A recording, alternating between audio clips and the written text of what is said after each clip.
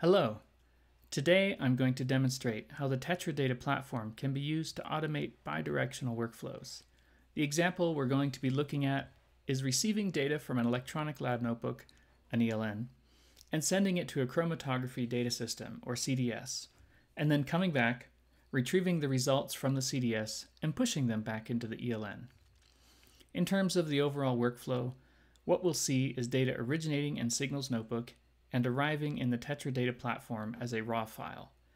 This will initiate a number of events to transform that data into a more actionable format and merge it with a template sample set method from Empower.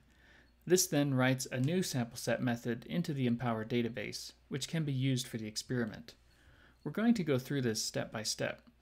Now, our experiment will start in the ELN. In this case, we're using Signal's notebook. The sample information will be created here and will be picked up by our Signals connector, which runs on a Tetra Hub, a TetraScience component that simplifies the communication between on-premise software and the Tetra Data Platform. Now back to our Signals notebook. We're going to select our Empower project and template sample set method, and then we're going to use an external action to send this table to TDP as a CSV file. You can see that's uploading now. This information will be dropped into the Tetra Data Platform as a raw file. Let's move over to TDP and see that file landing. Okay, here it is. I can see my sample names and my vial numbers. Other information could be added into that table in the ELN and would also be visible here. The file arriving in TDP will trigger a pipeline to harmonize that data into our intermediate data schema format, or IDS. So if we go back into TDP, we can look at our current pipeline status, and we have our pipeline is just about to run.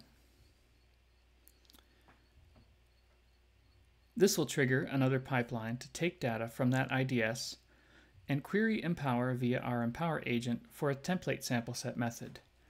It will then merge those two pieces of data together to create a new sample set method with the sample information from the ELN. We'll then send that data to Empower via our Empower agent. The scientists can then run their experiment using that sample set method, which we can see right here. When the instrument run is complete and the results are generated, they'll be picked up by that Empower agent and dropped into TDP as another raw file. This will trigger another pipeline to harmonize that raw data into our IDS.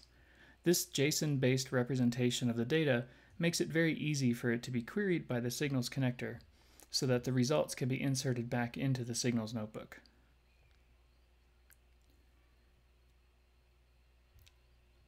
And now we've completed that round-trip workflow. It's important to note here that we're using two particular tools, Signals Notebook and Empower CDS, but these could easily be replaced with other informatics systems or chromatography data systems of your choice. For example, we could use IDBS eWorkbook instead of Signals through our IDBS connector, and we could use Chromeleon instead of Empower with our Chromeleon agent. The overall data flow and structure remains the same. It's very easy using this integration paradigm to mix and match informatics systems and chromatography data systems, freeing you from vendor lock-in. Thank you very much for watching this demonstration today. Please get in touch with one of our team if you have any questions.